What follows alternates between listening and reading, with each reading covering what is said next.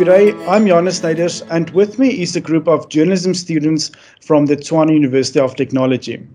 Our guest is Professor Carolina Ödman, the 2021 NSTF South 32 Communication Award winner. Good afternoon. Professor, before we talk about the NSTF South 32 Award, please highlight 2 to 3 moments in your lifetime that motivated or pushed you to become a science communicator. Well, I think the first moment really was the moment that convinced me to become a scientist.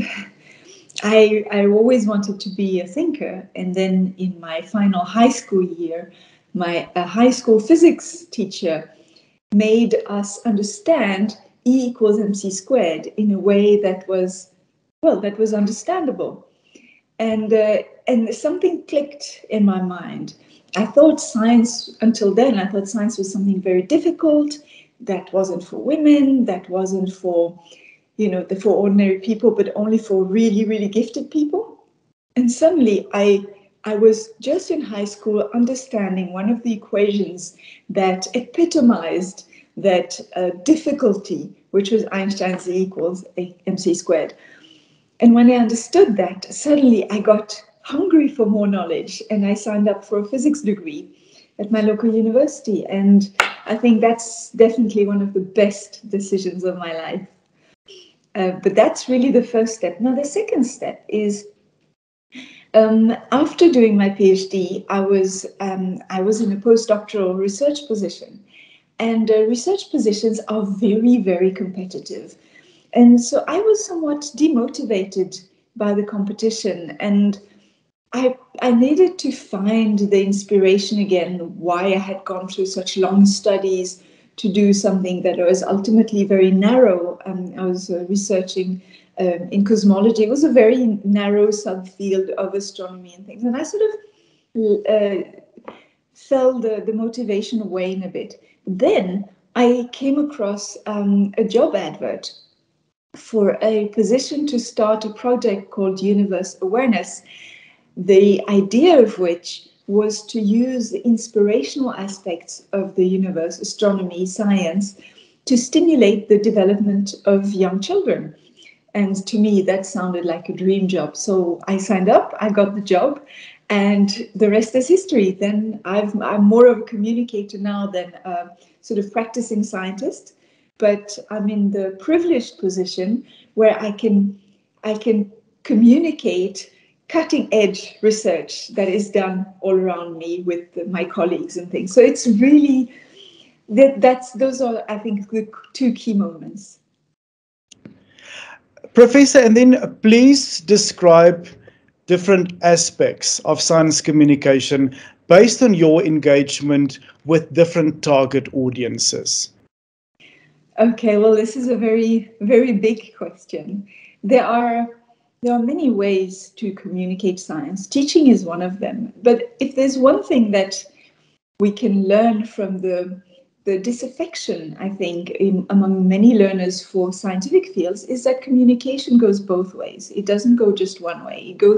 It has to go back and forth. And I think as a communicator, one needs to be sensitive to the audience, not just beforehand, but also as we communicate. Science is so exciting. I really wish more teachers had been given a more inspiring, I think, experience with teaching science, because that inspiration is the magic that glues us together and brings us together in science and in any topic, really. And I think that glue is really something that can only emerge if communication goes both ways.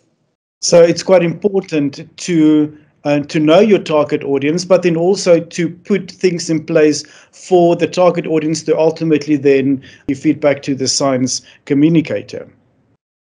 Yes, I think listening is as much part of communicating as talking or producing.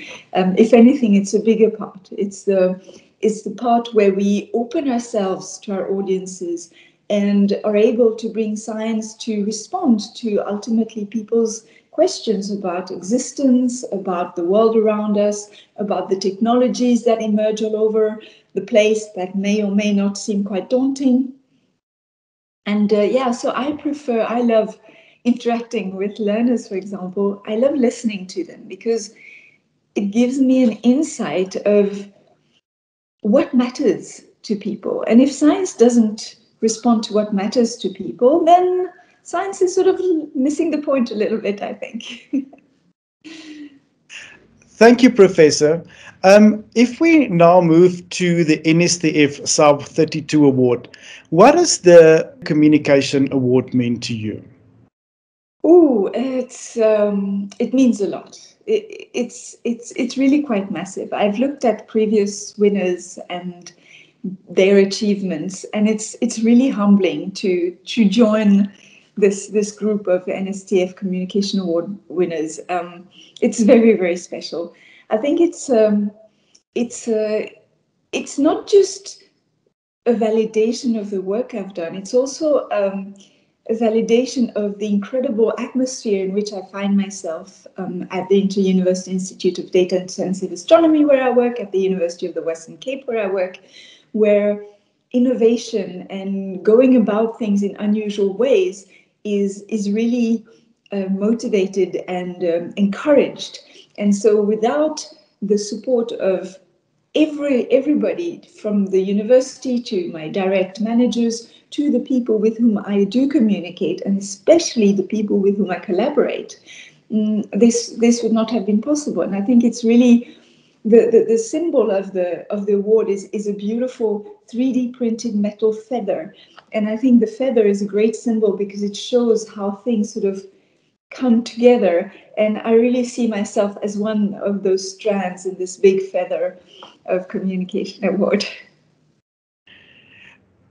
Professor, and then as a researcher yourself, what is that one thing that every South African should know? That science is really your friend. I wish people would realize that science is more about method than about the facts. So it's a method to gain knowledge. It's a method to better be able to live in this world. It's a method to better understand what's going on around us. And it's a toolkit for life.